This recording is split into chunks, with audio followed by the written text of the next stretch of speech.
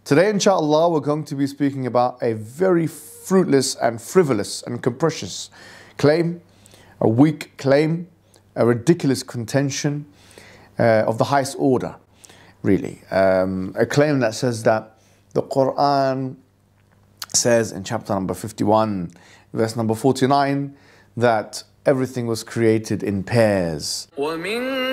كل شيء خلقنا زوجين لعلكم تذكرون. And we know of such a thing as asexual reproduction, and therefore this is false. So I don't know whether to stop, roll my eyes, or even try and dignify this thing with the response, but maybe I should, for the satisfaction of those who are a little bit curious. Really and truly, we've said this more than once, the word kull does not necessarily mean every single thing with the exclusion of nothing in the genus. This is something which we know from the usage of the word kull, which is also used in the Qur'an. Where Allah subhanahu wa ta'ala mentions in Surah Al-Ahqaf, chapter 46, verse number 25, where Allah subhanahu wa ta'ala says, تدمر كل شيء بأمر ربها فأصبحوا لا يرى إلا مساكنهم.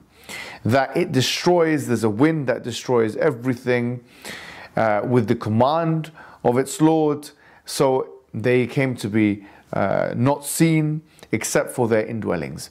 And of course, this does not mean that this wind that Allah subhanahu wa ta'ala is talking about is a wind that destroyed everything, including animals and the earth and the cosmos, even though there's the exception there, إِلَّا مَسَاكِنُهُمْ, except for their indwellings. It doesn't mean everything was destroyed except for the indwellings. So the kull here is not intended by any means or any stretch of the imagination to mean every single thing on the face of the earth, let alone the entire existence or entire universe.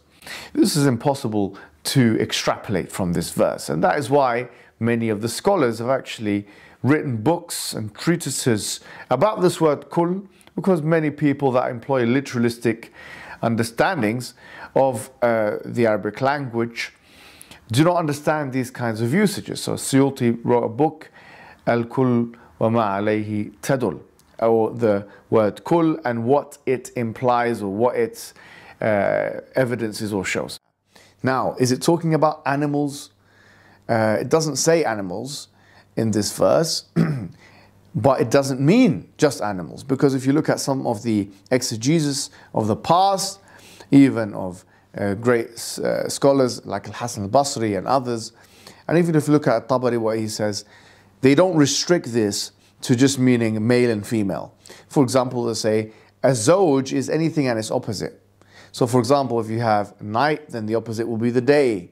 If you have heaven, the opposite will be the earth, for example, from our perspective, before someone jumps and says, no, this is, just calm down. We're talking about the anthropocentric perspective. Otherwise, it's all meaningless. We're nothing in the universe anyway. So here again, this is a flatly weak and false contention, putting into the Qur'an what they wish was in there and is not in there.